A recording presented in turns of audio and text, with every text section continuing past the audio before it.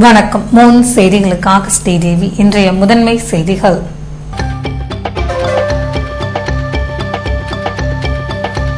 கார்வடிக்குப்பத்தில் தீ விபத்து, 25க்கும் மேற்பட்ட வீடுகள் சாம்பல். வைத்திலிங்கம், கல்யாணசுந்தரம், ஆறு.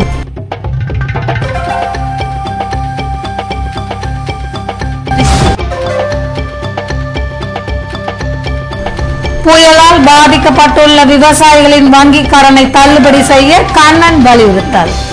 அமைச்சர்களுக்கு அதிகாரம் வழங்க யோசனை.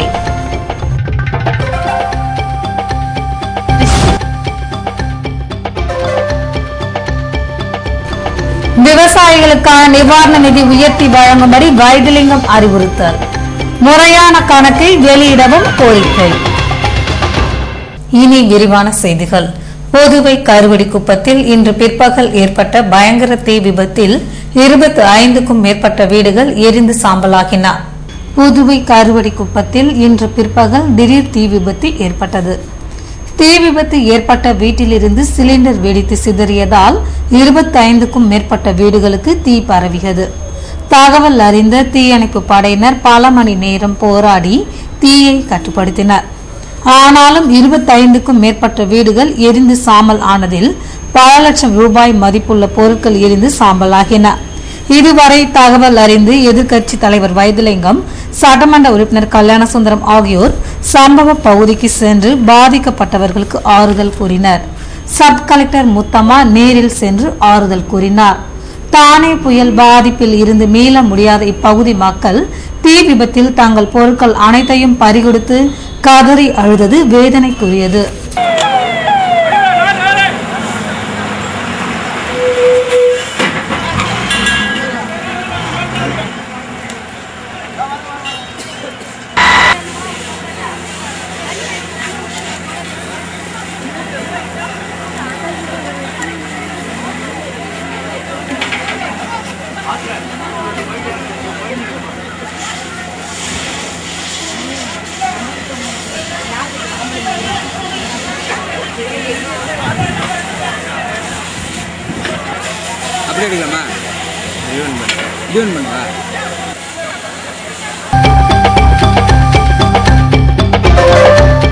புதுவையில் புயலால் பாதிக்கப்பட்ட விவசாயிகளின் கடன்களை தள்ளுபடி செய்ய வேண்டும் என ராஜ்யசபா உறுப்பினர் கண்ணன் வலியுறுத்தியுள்ளார். புதுவையில் செய்தியாளர்களை சந்தித்த அவர், புயல் பாதிப்பு நிவாரணங்களுக்காக மத்திய அரசு 125 கோடியை வழங்கி இருப்பதற்கு நன்றி எனவும், எப்போதும் போல இல்லாமல் முதல்வர் ரங்கசாமி விரைவாக செயல்பட்டு நிவாரண உதவிகளை வழங்கி இருப்பதாக ஆச்சரியம் தெரிவித்தார்.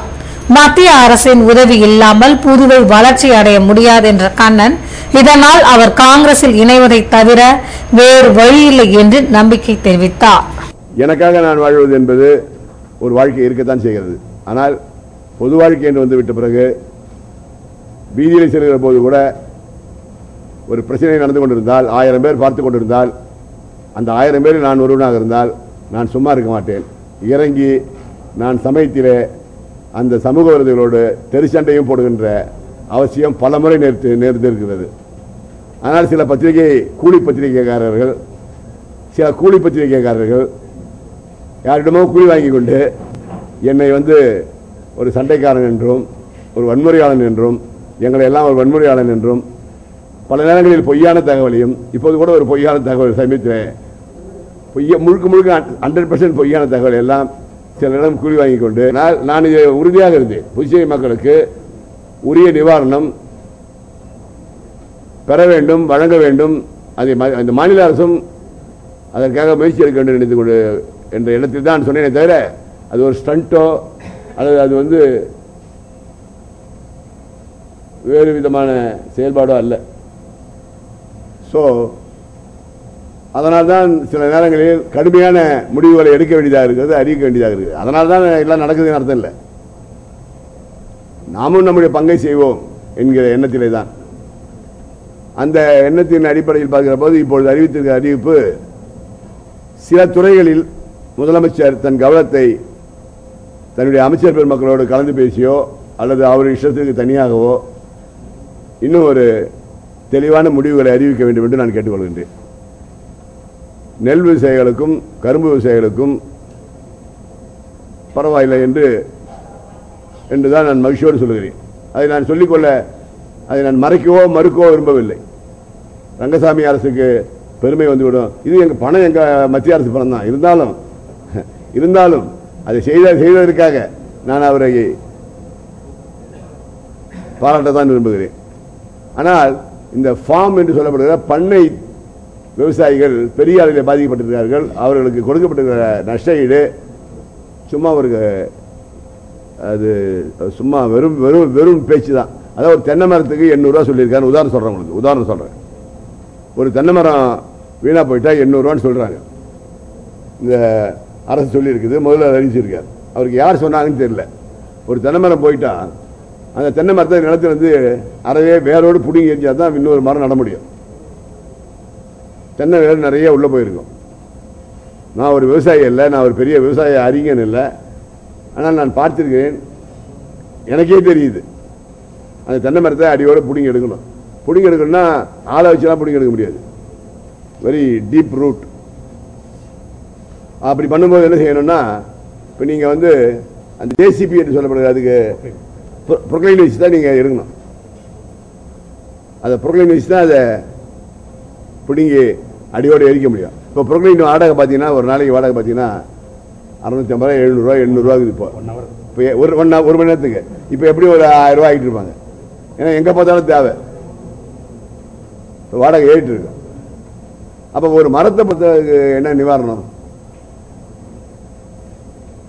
தென்னை மரத்துக்கு இப்படி நீங்கள் முந்திரி தோப்பு பார்த்தீங்கன்னா, கேஷ்யூ முந்திரி தோப்பு பார்த்தீங்கன்னா 10 பைசா தேராது. நம்ம ஊரில் எவ்வளோ இருக்குதுன்றது கணக்கு எடுத்தால் அரசாங்கம் தெரியும். முந்திரி தோப்பெல்லாம் வந்து இனிமேல் நட்டு அதை பிடுங்கி எடுத்து அதை நட்டு மண்ணெல்லாம் சீர் பண்ணி அதை பண்ணால் ஒரு முந்திரி உருவாகிறதுக்கு 7 வருஷம் ஆகுமா? குறைஞ்சது 5 வருஷம், அப்புறம் 6, 7. இப்போ நம்மகிட்ட இருந்ததெல்லாம் 80, 20 வருஷம் மரம், 30 வருஷம் மரம், 40 வருஷம் மரம் தான். அந்த விவசாயிலாம் வயிற்றுல ஈர துணி தான் போட்டுக்கணும். புதுவையில் விவசாயிகளுக்கான நிவாரண நிதியை உயர்த்தி வழங்க வேண்டும் என எதிர்க்கட்சி தலைவர் வைத்திலிங்கம் வலியுறுத்தியுள்ளார்.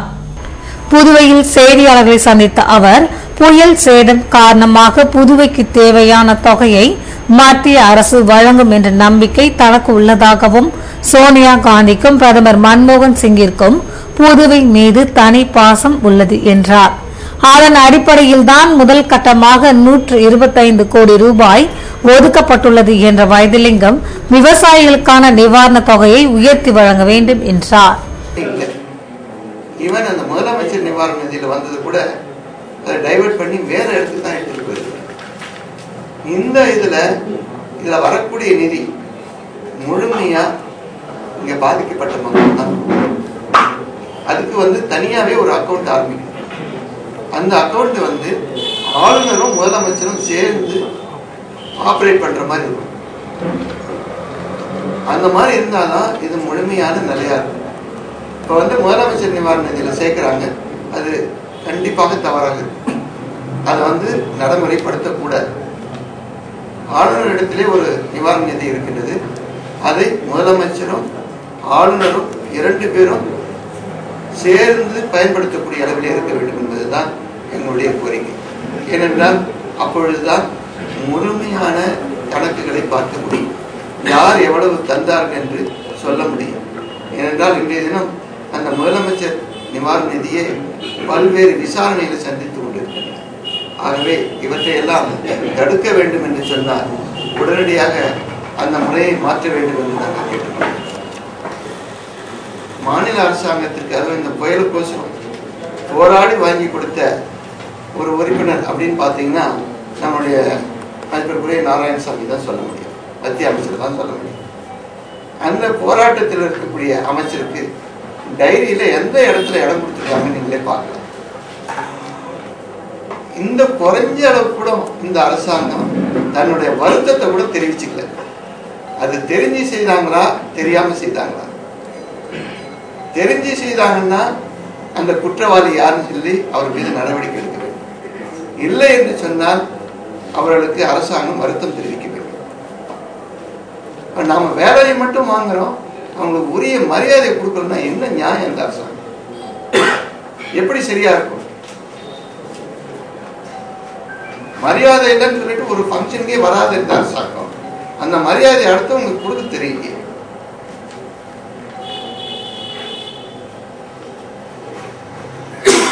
அதனால இதை நீங்க முக்கியமா பார்க்கணும்.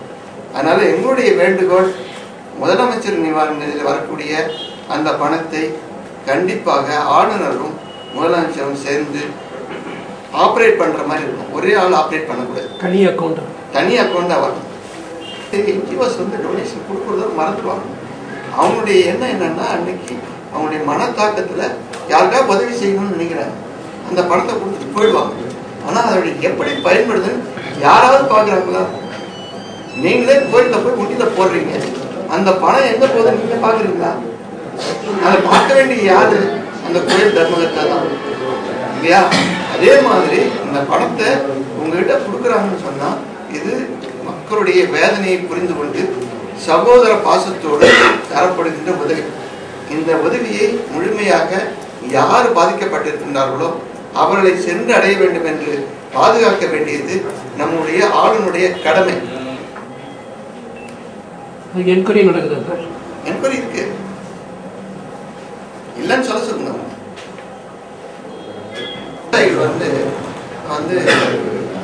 அரைக்குறையா இருப்ப நெல் அறுக்க வேண்டிய நெல் தண்ணி பாயணும், தண்ணி பாய்ஞ்சாதான் அதை அறுக்க முடியும். இல்ல கரும்பு இருக்கிற கொஞ்ச நெஞ்சத்தையும் இது பண்ணணும்னா அந்த மின்சாரம் தான் தண்ணியை பாய்ச்ச முடியும். அதனால விவசாயிகளுக்கு உடனடியாக மின்சாரம் கொடுக்கும். அதே மாதிரி வியாபாரிகளுக்கு உடனடியாக மின்சாரம் தரும். புதுவையில் புயலால் பாதிக்கப்பட்டுள்ளவர்களுக்கு கூடுதல் நிவாரணம் வழங்க வலியுறுத்தி 24ஆம் தேதி ஆர்ப்பாட்டம் நடத்தப்படும் என இந்திய கம்யூனிஸ்ட் கட்சியின் செயலாளர் விஸ்வநாதன் தெரிவித்துள்ளார். புதுவையில் செய்தியாளர்களை சந்தித்த அவர், மத்திய அரசு வழங்கியிருக்கும் 125 கோடி ரூபாய் போதுமானதாக இல்லை எனவும், மக்கள் நலன் கருதி 2500 கோடி ரூபாயினை மத்திய அரசு வழங்க வேண்டும் என்றார். புயலால் பாதிக்கப்பட்ட அனைத்து தரப்பு மக்களுக்கும் கூடுதல் நிவாரணம் வழங்க வலியுறுத்தி வருகிற 24ஆம் தேதி புதுவை காரைக்காலில் ஆர்ப்பாட்டம் நடத்தப்படும் என்ற விஸ்வநாதன், சுப்பையா பிறந்த நாளை முன்னிட்டு பிப்ரவரி 7ஆம் தேதி 1 லட்சம் மரக்கன்றுகளை நட திட்டமிட்டுள்ளதாகவும், 28ஆம் தேதி அகில இந்திய வேலை நிறுத்த போராட்டத்தில் ஈடுபட உள்ளதாகவும் தெரிவித்தார். புதுவை முதலியார்பேட்டை வன்னிய பெருமாள் கோவிலில் நடைபெற்ற திருமஞ்சனத்தில் திரளான பக்தர்கள் கலந்து கொண்டனர். புதுவை முதலியார்பேட்டை வன்னிய பெருமாள் கோவிலில் எழுந்து அருளியிருக்கும் சீனிவாச பெருமாள் ஆண்டாள் நாச்சியாருக்கு வியாழக்கிழமை இரவு திருக்கல்யாண உற்சவம் நடைபெற்றது. இதற்கு முன்னதாக காலை 11 மணிக்கு திருமஞ்சனம் மற்றும் மாப்பிள்ளை அழைப்பு போன்றவை நடத்தப்பட்டன. இதனையொட்டி நடைபெற்ற சிறப்பு பூஜைகளில் நகரின் பல்வேறு பகுதிகளில் இருந்து திரளான பக்தர்கள் கலந்து கொண்டனர். இதற்கான ஏற்பாடுகளை சட்டமன்ற உறுப்பினர் பாஸ்கர் மற்றும் கோவில் தனி அதிகாரி ஆகியோர் செய்திருந்தனர். டில்லியில் நடைபெற்ற தேசிய பள்ளிகளுக்கு இடையிலான ரோலர் ஸ்கேட்டிங் போட்டியில் தங்கம் வென்று சாதனை படைத்துள்ள காரைக்கால் மாணவர் அரவிந்த் கிருஷ்ணாவிற்கு புதுவை ரோலர் ஸ்கேட்டிங் சங்க நிர்வாகிகள் பாராட்டு தெரிவித்தனர். டில்லியில் டிசம்பர் 28ஆம் தேதி முதல் ஜனவரி 2ஆம் தேதி வரை தேசிய பள்ளிகளுக்கு இடையிலான ரோலர் ஸ்கேட்டிங் போட்டி நடைபெற்றது. இதில் புதுவை சார்பில் கலந்து கொண்ட காரைக்கால் ONGC பள்ளியை சேர்ந்த 8ஆம் வகுப்பு மாணவன் அரவிந்த் கிருஷ்ணா ரிங் 1 என்ற பிரிவில் தங்கப்பதக்கம், ரோடு 1 பிரிவில் மற்றொரு தங்கப்பதக்கம் வென்று சாதனை படைத்துள்ளார். ஸ்பீடு பிரிவு போட்டியில் புதுவையை சேர்ந்த மாணவன் தங்கம் வெல்வது இதுவே முதல் முறையாகும். தேசிய அளவிலான போட்டியில் தங்கம் வென்று புதுவைக்கு பெருமை சேர்த்துள்ள மாணவன் அரவிந்த் கிருஷ்ணாவை புதுவை ரோலர் ஸ்கேட்டிங் சங்க தலைவர் திருவேங்கடம், மூத்த துணைத் தலைவர் பிரசாத் ராவ், துணைத் தலைவர்கள் தாமஸ், உத்ரேஸ்வரன், மனோகரன், ஜூடு ஆனந்த்ராஜ், இணை செயலாளர் சிவக்குமார், பொருளாளர் ராஜேஷ் ஜெயின் ஆகியோர் பாராட்டினர். அப்போது காரைக்கால் பயிற்சியாளர் விசு, ரோலர் ஸ்கேட்டிங்கின் அனைத்து கிளப் நிர்வாகிகள் மற்றும் மாணவன் அரவிந்த் கிருஷ்ணாவின் பெற்றோர் உடன் இருந்தனர்.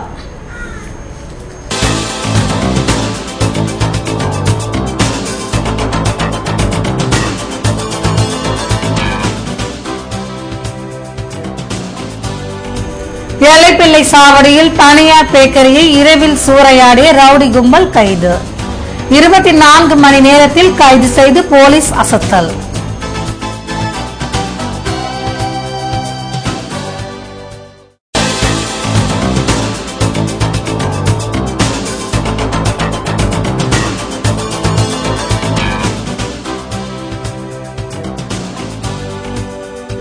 இந்திய இறையாண்மைக்கு எதிராக பேசிய வழக்கில் நாம் தமிழர் கட்சி தலைவர் சீமான் ஆஜர். வழக்கு விசாரணை அடுத்த மாதம் ஒத்திவைப்பு. விவரம் விளம்பர இடைவேளைக்கு பிறகு.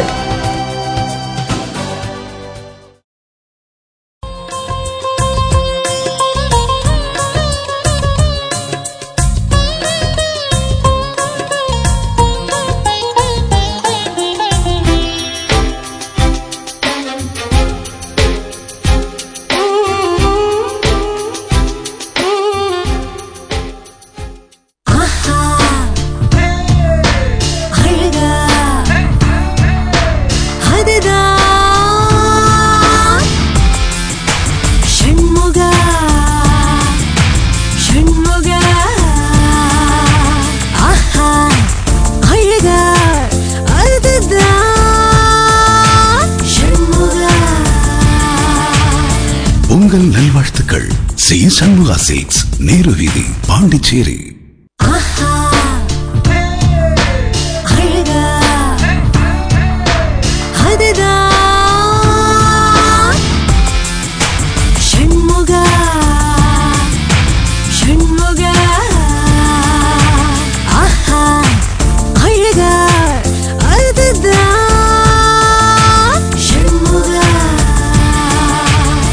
உங்கள் நல்வாழ்த்துக்கள். சி சண்முகா சில்க்ஸ், நேரு வீதி, பாண்டிச்சேரி. பயணிகள் கவனத்திற்கு. London செல்லுவோர் counter number 4 counter number 8 செல்லவும். 4ஆம் நம்பர் அன்லக்கி என்பது பைலட் அம்மாவின் நம்பிக்கை. சால்சா நடனம் தெரிந்தவர்களுக்கு மட்டுமே விண்டோ சீட் வழங்கப்படும். பேகை ஒரு விரலால் தள்ளுபவர்களுக்கு ஐல் சீட் வழங்கப்படும். இவை தெரிந்தவர்களுக்கு மட்டுமே சீட் வழங்கப்படும். Hop hop, snake dance, passing தி பார்சல், ரிங் ரிங் ரோசஸ், மேரி கோ ரவுண்ட். பயணத்தை ஆக்கலாம் கிரேசி. VIP 360 வீலிங் ஆக்கும் easy.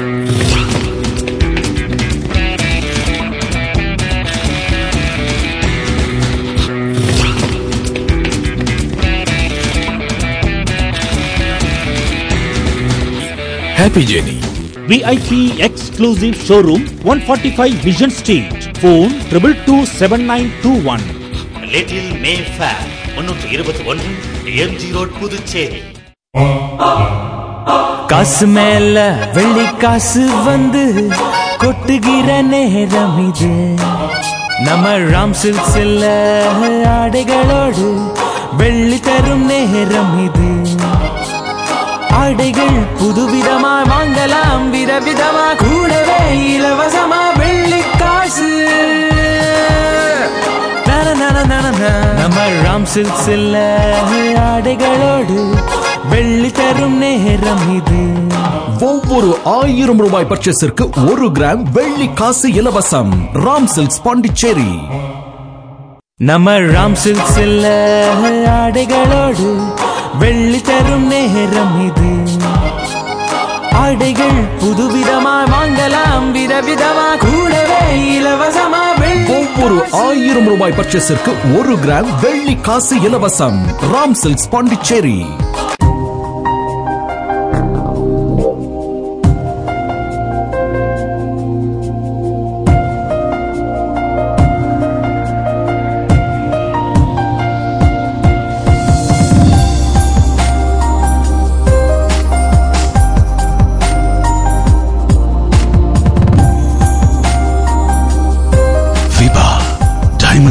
Collections from Ram Thankanagay Maligai, Pondicherry. வைரம் வரம் வாங்கி வந்தேனே, இது தூய்மை நல்ல ராசி இல்லை தோஷம் சரிகமகரிசா வைரம் வரம் வாங்கி வந்தேனே. Vibha diamond jewellery collections from Ram தங்கநகை மாளிகை.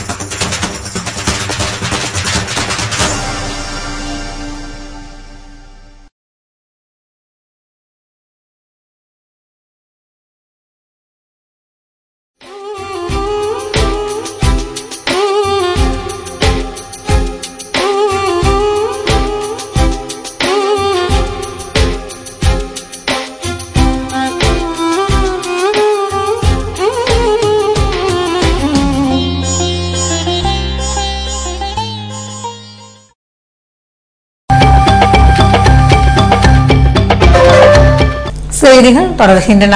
புதுவை தமிழ் சங்கத்தில் நடைபெற்ற பொங்கல் விழா மற்றும் திருவள்ளுவர் திருநாள் விழாவில் சபாநாயகர் சபாபதி மற்றும் தமிழ் அறிஞர்கள் கலந்து கொண்டனர். புதுவை தமிழ் இலக்கிய ஆய்வு கழகம் சார்பில் பொங்கல் மற்றும் திருவள்ளுவர் திருநாள் போன்றவை தமிழ் சங்க கட்டிடத்தில் புதன்கிழமை நடைபெற்றது. அசோக்குமார் வரவேற்புரையாற்ற பேராசிரியர் அரவணன் முன்னிலை வகித்தார். சட்டப்பேரவை தலைவர் சபாபதி தலைமை தாங்க கண்ணம்மை அச்சக உரிமையாளர் முதுகண்ணனுக்கு பாராட்டு விழா நடத்தப்பட்டது. இதில் அரங்க நடராசன், இலக்கியன் ஆகியோர் பாராட்டுரை வழங்க, சரோஜா பாபு, தனசேகரன் ஆகியோர் வாழ்த்துரை வழங்கினர். இதனைத் தொடர்ந்து வள்ளுவர் பெரிதும் வலியுறுத்துவது வினை தூய்மையே வினை திட்பமே என்ற தலைப்பில் பட்டிமன்றம் நடத்தப்பட்டது. இந்நிகழ்ச்சிகளில் புதுவையின் பல்வேறு பகுதிகளில் இருந்து தமிழ் அறிஞர்கள் மற்றும் தமிழ் ஆர்வலர்கள் கலந்து கொண்டனர். புதுவையில் தனியார் விற்பனை செய்யும் பாலை விட பாண்லை பால் தரமாக உள்ளதாக எதிர்க்கட்சி தலைவர் வைத்திலிங்கம் பெருமிதம் தெரிவித்துள்ளார். புதுவை கூட்டுறவு பால் முகவர்கள் நல சங்கத்தின் துவக்க விழா புதன்கிழமை மாலை நடைபெற்றது. தலைவர் மதுரை தலைமை தாங்க செயலாளர் கலைமாமணி முன்னிலை வகித்தார். சிறப்பு விருந்தினராக கலந்து கொண்ட எதிர்க்கட்சி தலைவர் வைத்திலிங்கம் நல சங்கத்தை துவக்கி வைத்தார். அப்போது அவர் பேசுகையில், எந்த மாநிலத்திலும் இல்லாத வகையில் புதுவையில் பாண்லை பால் குறைவான விலைக்கு விற்பனை செய்யப்படுகிறது எனவும், ஆனால் தனியார் பால் 28 ரூபாயினை தாண்டினால்தான் ருசியாக உள்ளது என்றார். தன்னுடைய ஆட்சியில் பால் கொள்முதல் விலை உயர்த்தப்பட்ட போதிலும் விற்பனை விலையை உயர்த்தவில்லை என்ற வைத்திலிங்கம் பால் முகவர்களின் உரிமையை பெற்றுத்தர உறுதுணையாக இருப்பேன் என உறுதியளித்தார். புதுவை இந்திரா காந்தி சிலை சிக்னல் அருகே பேக்கரியை சூறையாடிய வழக்கில் 6 ரவுடிகளை போலீசார் கைது செய்துள்ளனர். புதுவை எல்லைப்பிள்ளை சாவடி இந்திரா காந்தி சிலை சிக்னல் அருகே உள்ள பேக்கரியில் செவ்வாய்க்கிழமை இரவு 10 மணிக்கு 6 பேர் கொண்ட ரவுடி கும்பல் கேக், குளிர்பானம் உள்ளிட்ட பொருட்களை வாங்கிவிட்டு பணம் தராமல் புறப்பட்டுள்ளது. இதனை கண்ட கடை ஊழியர் வாங்கிய பொருட்களுக்கு பணம் வழங்கும்படி கேட்டதால் ஆத்திரமடைந்த ரவுடி கும்பல் கடைக்குள் இருந்த பொருட்களை நொறுக்கிவிட்டு தப்பியோடியது. இதனை அறிந்து சம்பவ பகுதிக்கு வந்த உருளையன்பேட்டை போலீசார் நடத்திய விசாரணையில் வெண்ணிலா நகரை சேர்ந்த ரவுடி லாலு மற்றும் அவரது கும்பலை சேர்ந்தவர்கள் பேக்கரியை சூறையாடியிருப்பது தெரியவந்தது. இதுகுறித்து போலீசார் வழக்கு பதிவு செய்து தப்பியோடிய ரவுடிகள் லாலு உட்பட 6 பேரை கைது செய்தனர். இந்திய இறையாண்மைக்கு எதிராக பேசிய வழக்கில் குற்றம் சாட்டப்பட்டுள்ள நாம் தமிழர் கட்சியின் தலைவர் சீமான் புதுவை நீதிமன்றத்தில் ஆஜராகினார். இதனைத் தொடர்ந்து வழக்கு விசாரணை அடுத்த மாதத்திற்கு ஒத்திவைக்கப்பட்டது. இலங்கை தமிழர் படுகொலையை கண்டித்து கடந்த 2009ஆம் ஆண்டு சட்டக்கல்லூரி மாணவர்கள் நிலையம் அருகில் உண்ணாவிரதம் இருந்தபோது போராட்டத்தை வாழ்த்தி பேசிய சினிமா இயக்குனர் சீமான் இந்திய இறையாண்மைக்கு எதிராக நடந்து கொண்டதாக வழக்கு பதிவு செய்யப்பட்டு சிறையில் காவலில் வைக்கப்பட்டார். இதனைத் தொடர்ந்து ஜாமீனில் விடுதலை செய்யப்பட்ட சீமான் கூடுதல் அமர்வு நீதிமன்றத்தில் நடைபெற்று வரும் விசாரணையை முன்னிட்டு நீதிபதி முன்பு வியாழக்கிழமை ஆஜராகினார். இதனைத் தொடர்ந்து வழக்கு விசாரணையை வருகிற 12ஆம் தேதிக்கு ஒத்திவைப்பதாக நீதிபதி அறிவித்தார். முன்னதாக நீதிமன்றம் வந்த சீமானுக்கு பெரியார் திராவிடர் கழகத்தினர் உற்சாக வரவேற்பு அளித்தனர். புதுவை ராமகிருஷ்ணா பள்ளியில் நடைபெற்ற விவேகானந்தர் பிறந்தநாள் விழாவில் மாணவ மாணவியர் கலந்து கொண்டனர். புதுவை ராமகிருஷ்ணா வித்யாலயா மேல்நிலைப் பள்ளியில் ராமகிருஷ்ணா சேவா சங்கம் விவேகானந்தர் பிறந்த நாளை வியாழக்கிழமை கொண்டாடியது. இந்நிகழ்ச்சிக்கு சேவா சங்க தலைவர் ராமகிருஷ்ணா சிங் தலைமை தாங்க பள்ளியின் தாளாளர் கணேசன் முன்னிலை வகித்தார். இவ்விழாவில் பள்ளியின் கல்வி ஆலோசகர் சிவசுப்பிரமணியம் விவேகானந்தரின் சிறப்பு குறித்து பேசினார். முன்னதாக விவேகானந்தரின் உருவப்படத்திற்கு மலரஞ்சலி செலுத்தப்பட்டது. இதில் பள்ளியின் மாணவ மாணவிகள் கலந்து கொண்டனர். விளம்பர இடைவேளைக்கு பிறகு செய்திகள் தொடரும்.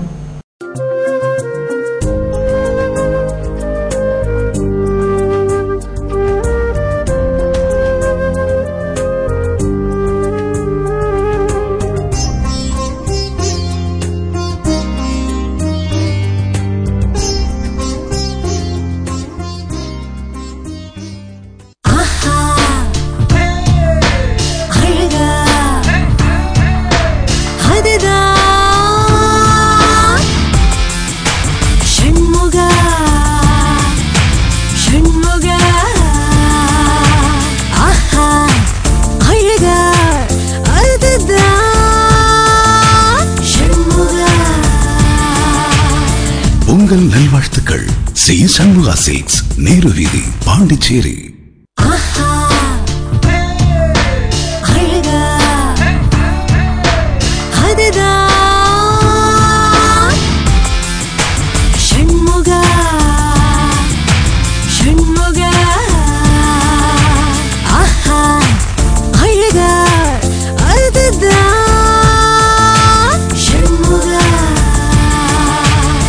உங்கள் நல்வாழ்த்துக்கள்.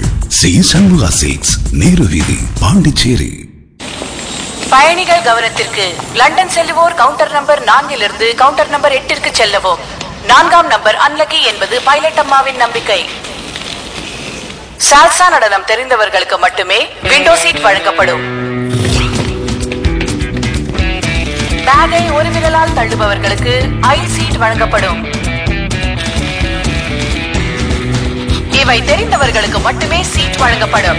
Hop hop, snake dance, passing தி பார்சல், ரிங் ரோசஸ், மேரி கோ ரவுண்ட். பயணத்தை ஆக்கலாம் கிரேசி. VIP 360 வீலிங் ஆக்கும் easy.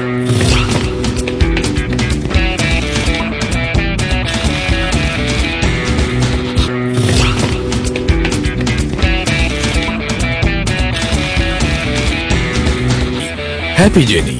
VIP exclusive showroom 145 Vision Street. Phone 222791. Little Mayfair 321 MG Road, Puducherry. Pandi மணி எலக்ட்ரானிக்ஸ் வழங்கும் பிரஸ்டீஜ் சூப்பர் சேவர் ஆஃபர். பிரஸ்டீஜ் பொருட்களுக்கு மணி எலக்ட்ரானிக்ஸ் வழங்கும் exciting new year discounts and gifts. Prestige deluxe plus 5 litre குக்கருடன் 3 litre cooker வாங்கி 25% தள்ளுபடி பெறுங்கள். Nonstick குக்வேர்களுக்கு 20% தள்ளுபடி. Prestige table top bed கிரைண்டருக்கு 7.5 litre popular pressure cooker plus 1995 ரூபாய் மதிப்புள்ள grinder attachments free. புகையில்லா சமையலறைக்கு chimney வாங்குங்க. கூடவே 8045 ரூபாய் மதிப்புள்ள கிளாஸ் டாப் ஸ்டவ் ஃப்ரீயா எடுத்து செல்லுங்க. ஸ்டைலோ mixer கிரைண்டருக்கு 5 litre popular pressure cooker free. Prestige induction cook டாப்புடன் mini induction cook top absolutely free.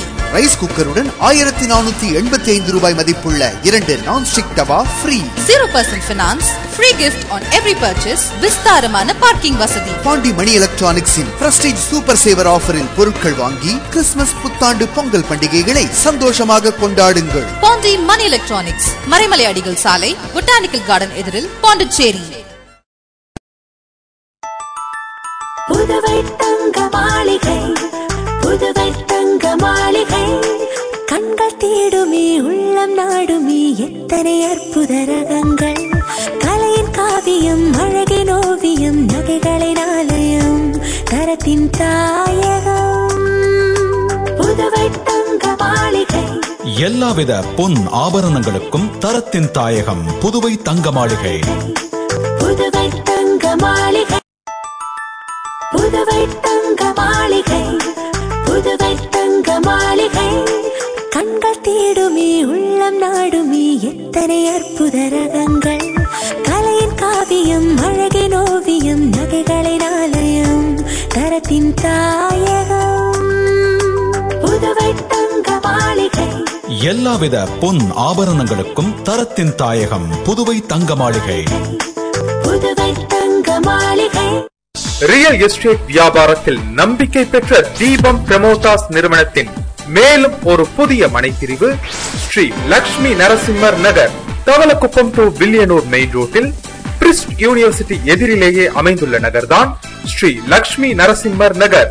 மனையின் சிறப்பம்சங்கள்: சுவையான குடிநீர், உடனடி மின்சாரம், நல்ல காற்றோட்டமான மனைப்பிரிவு, அகலமான சாலை வசதி, 24 மணி நேர பஸ் போக்குவரத்து வசதி. மனைக்கு மிக அருகில் அரவிந்தர் கண் மருத்துவமனை, சிங்கிரி கோவில், பள்ளிகள் மற்றும் குடியிருப்புகள். முதலீடு செய்வதற்கும் உடனே வீடு கட்டுவதற்கும் மிகச்சிறந்த இடம்தான் ஸ்ரீ லட்சுமி நரசிம்மர் நகர். இவ்வளவு சிறப்பம்சங்களுடன் கூடிய மனையின் விலையோ மிக மிக குறைவு. மேலும் விவரங்களுக்கு தீபம் பிரமோட்டாஸ், செல் 9894236198, 97869909557.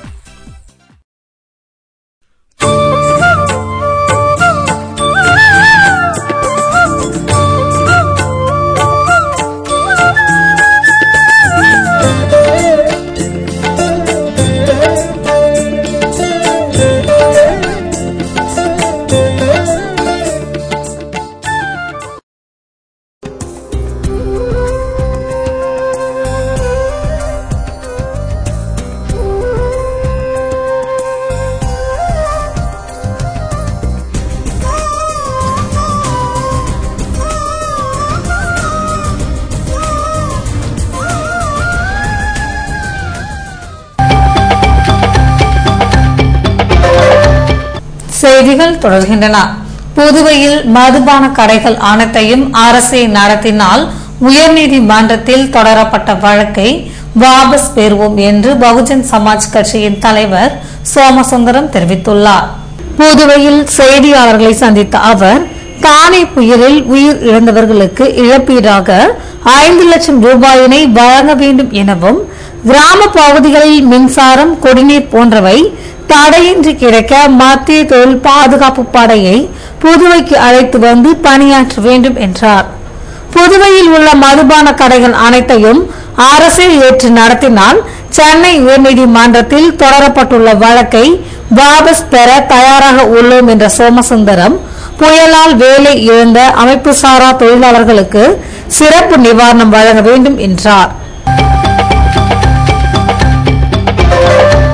புதுவையில் விவேகானந்தர் பிறந்த நாளையொட்டி இளைஞர்களின் சாதனையை பாராட்டி அவர்களுக்கு முன்னாள் அமைச்சர் வல்சராஜ் கேடயங்கள் வழங்கி பாராட்டினார்.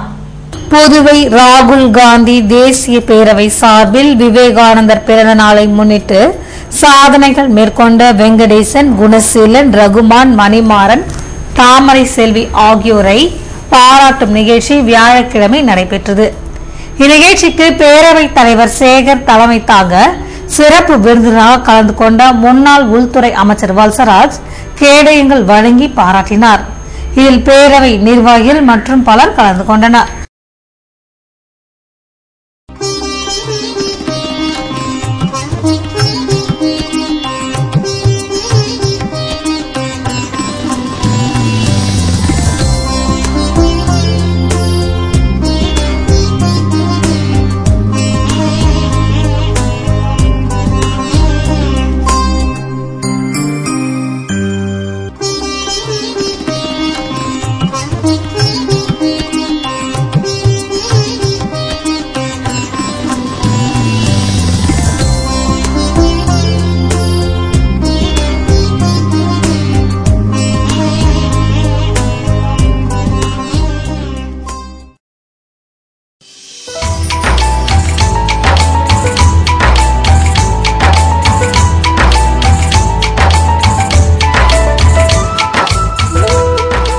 புதுவையில் இன்றைய வெப்பநிலை அதிகபட்சமாக 81 டிகிரி ஃபாரன்ஹீட்டாக பதிவானது.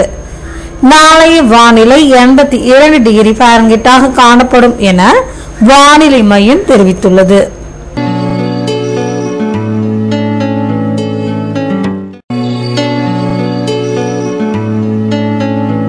புதுவை கடற்கரையில் இருந்து சுமார் 50 கிலோமீட்டர் தூரம் வரை இன்று 3 அடியாக காணப்பட்ட கடல் அலை உயரம் நாளை 4 அடியாக காணப்படும் என்றும் வடகிழக்கு திசையில் இருந்து 27 கிலோமீட்டர் வேகத்தில் காற்று வீசும் என்று சென்னை வானிலை மையம் தெரிவித்துள்ளது.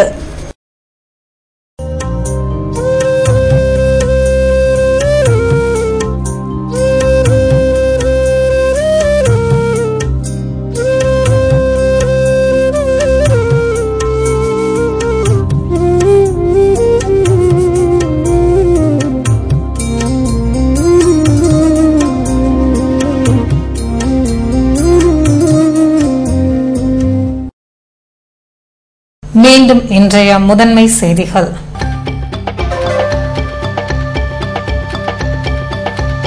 கருவடிக்குப்பத்தில் தீ விபத்து, 25க்கும் மேற்பட்ட வீடுகள் சாம்பல். வைத்திலிங்கம் கல்யாணசுந்தரம் ஆறு.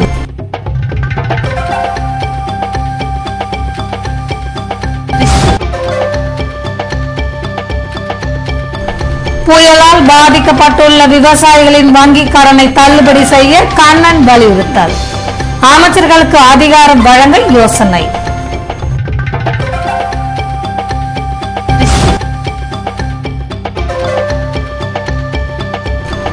விவசாயிகளுக்கான நிவாரண நிதி உயர்த்தி வழங்கும்படி வைத்திலிங்கம் அறிவுறுத்தல். முறையான கணக்கை வெளியிடவும் கோரிக்கை. இத்துடன் செய்திகள் நிறைவடைகின்றன. வணக்கம்.